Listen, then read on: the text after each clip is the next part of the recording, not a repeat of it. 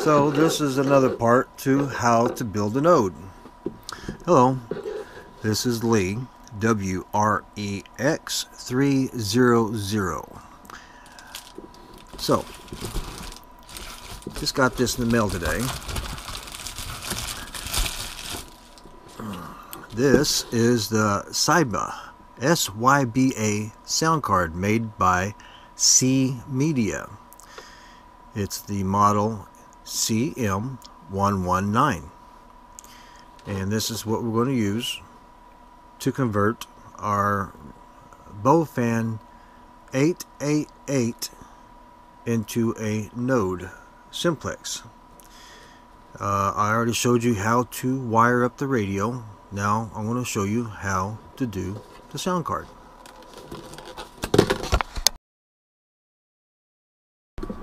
Okay, so in order to open one of these without cutting it or actually busting it all to pieces or cutting your hand trying to slide it open, I use some kind of hammer and a hard surface, and I tap the sides.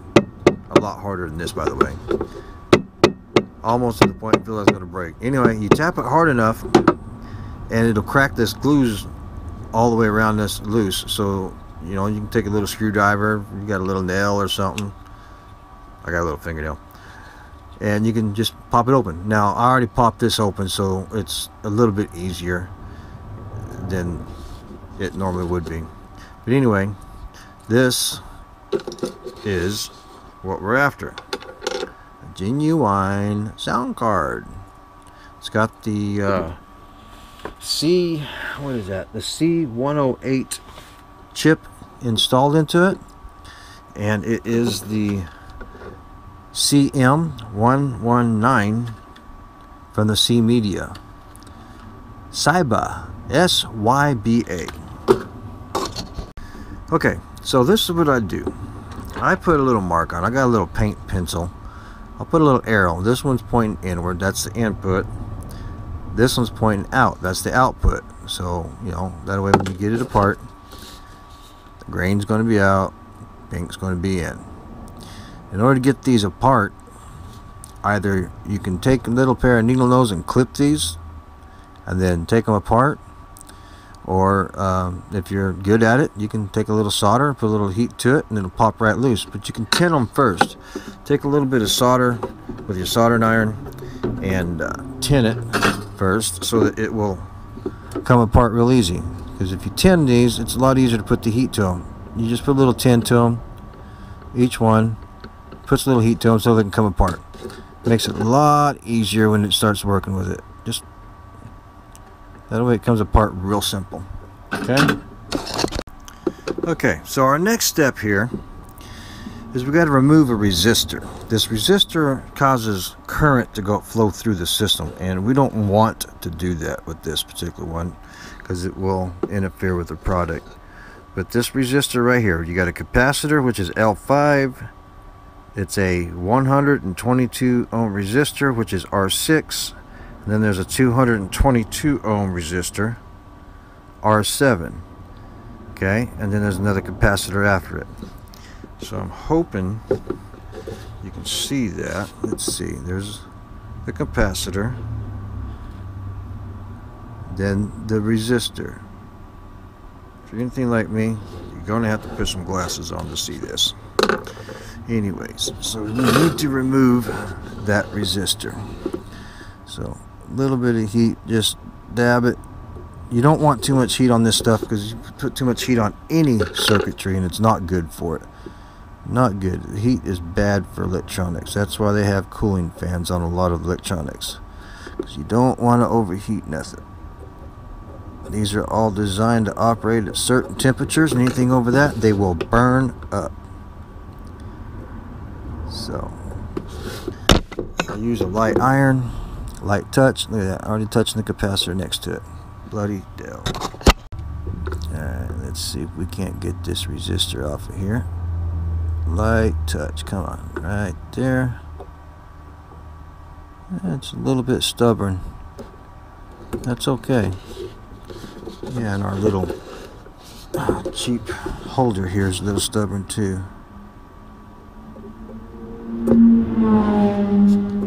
Yeah, I'm next to a road. Sorry about that. I think there's a drag strip out here sometimes. There we go. It's starting to move. You don't want to force it. You force it and you start messing up the pads, messing up the pieces inside. There we go. There is the unit. I don't know if you can see that little bitty black dot on my finger. That shows you how small it is. Matter of fact, I even got some tape here to put it in so I don't lose it like I just did. There it is. So I'll put it right inside that little bitty spot right there so that we don't lose it. Just like that. It's not that big a deal. If you lose it, it's no biggie. You don't need it no more. I work on stuff, so it's nice to have. Alright, so I want to make sure I got that clean in there. Make sure nothing's touching. Got clean pads. Just like that. Yeah, no, I touched the capacitor next to it there. I just want to clean it up. Okay. Just like that. Now this next step, a little bit tricky. If you can get a little bitty screwdriver or something, actually, you know what? Use a little bitty razor. Great little kits. Use a little razor blade to poke up into the corner of it in order to get up underneath this right here. You don't want to put a lot of heat here again either, because you will lift the pads off the circuit board, and you don't want to be lifting the pads because you're going to be using those pads. You may not use all of them, but you're going to be using them. That one's being stuck. Just like that. A little heat to it. Give it a little twist. Should lift right up. Go into the next one, do the same thing. What I'm doing is going between the metal piece here and the green housing and kind of pulling outward like this. Not too hard, you'll bust your blades, but a little pressure on it. That way it'll pull it away and get it off the board without hurting nothing else. Because you're not going to use these either. These are done. Little heat.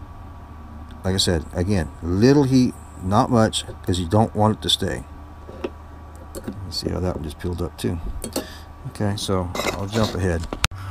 Okay, so I know this is going to be very difficult to see because there's 48 pins on this chip. Number one, right there where the arrow is pointing that way. So that starts off at number one. And you want to go to pin 13, which would be the first one right here on the end, on this end, the first one as you come this way. That's going to be your Pt.2 wire, okay? And your COS wire is going to be the very last one right here, number 48. So they're going to be straight across from each other. Number one, right there where the arrow is, points to number one, and it's pointing that direction. So it goes one, and it goes all the way around like that. 13, Pt.2, 48, COS. Okay? Alright, so let's get this going. Okay, so I've got a radio pre-wired, Bf888 pre-wired. So the resistors are already on the inside. The white wire right here is going to be my 68K receive wire. Okay, and the orange wire is going to be the 10K for my mic wire. Alright, so I don't have to put them on this. If you want to use plugs, I don't have the right plugs, so I'm just going to show you the dim, what they are. These DIN plugs, if you have the male female, you can wire radio onto this side and then wire this on the opposite side, so you can bounce from radio to radio if you wanted to, because you can wire up different radios and just plug it in. I don't have any plugs left, so I'm stuck like this. So okay, there's little pinholes, little holes here where the units used to be mounted. There, here, here, and here.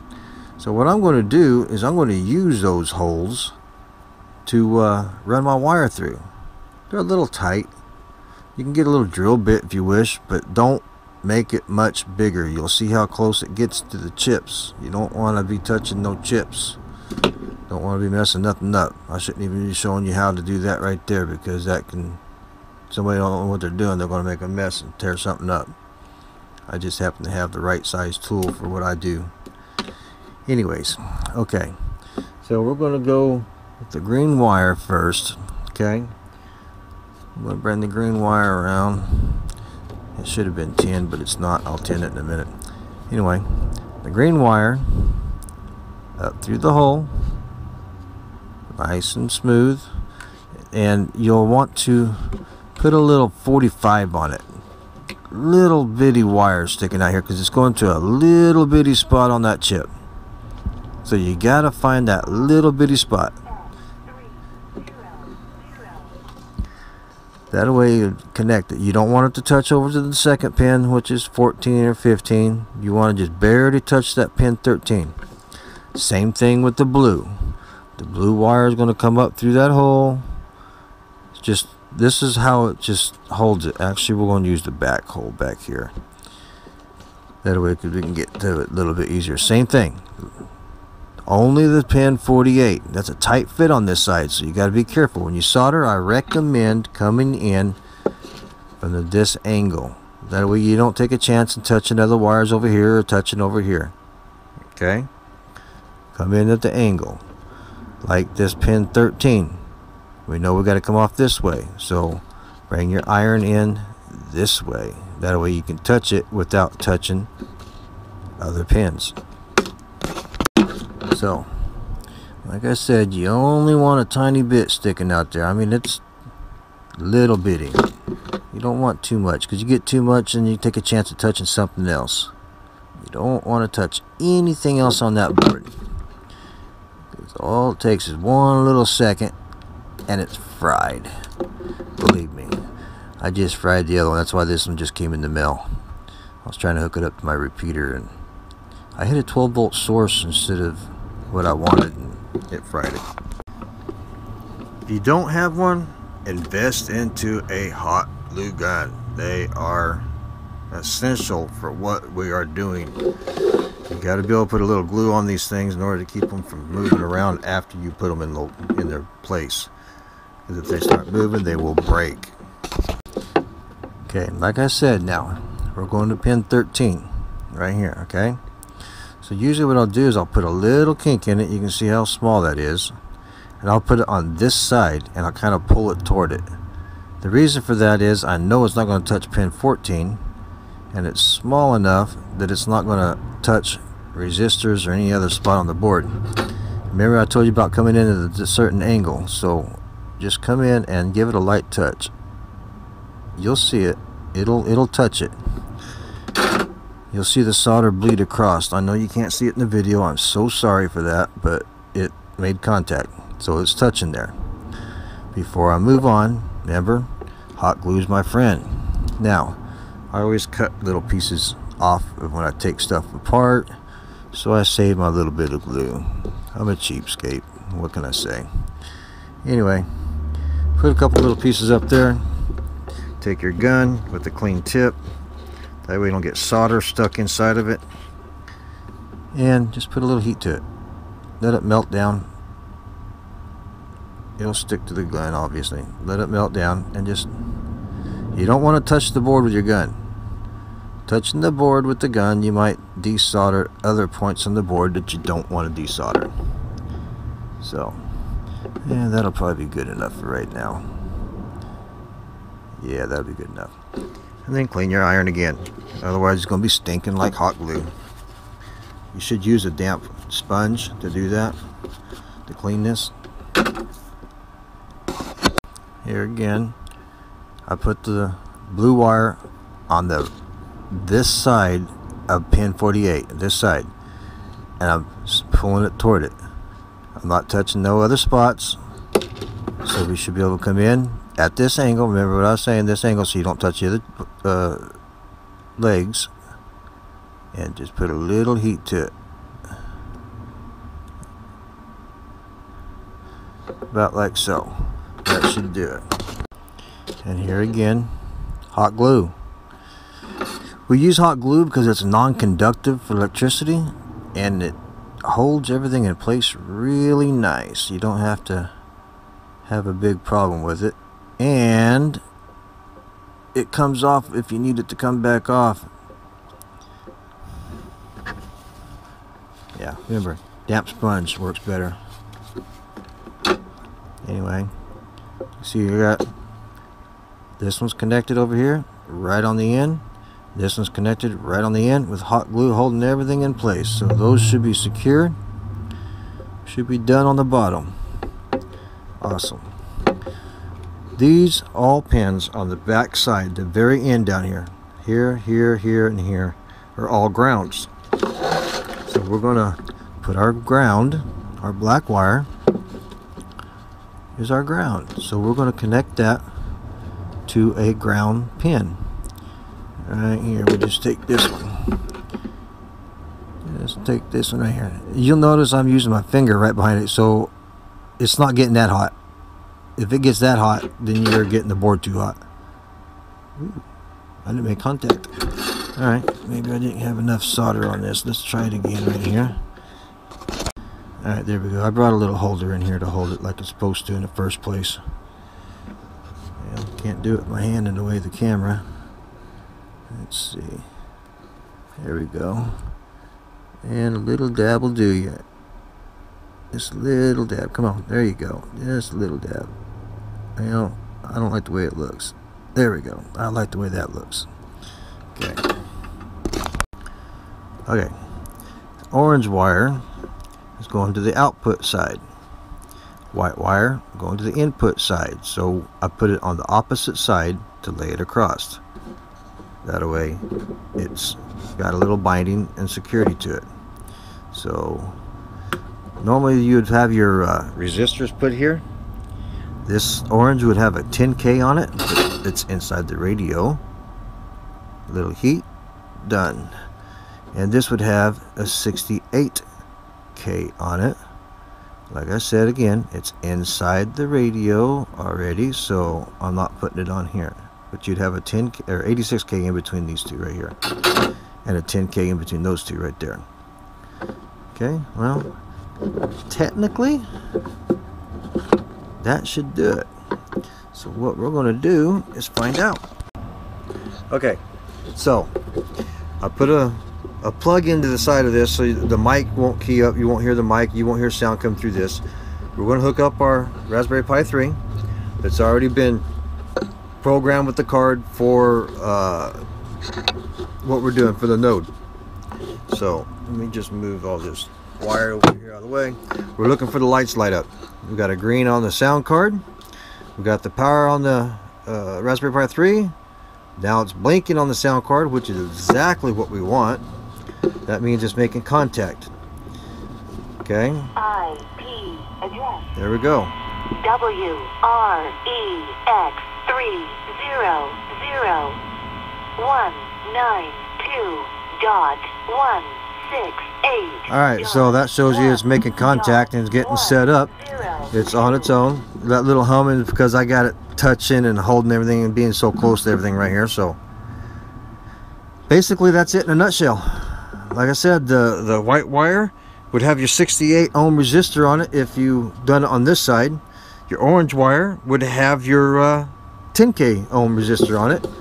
And obviously we've seen the back where we have the COS and the PTT wire. COS and PTT. And that's it. That is how you convert a sound card. Simple.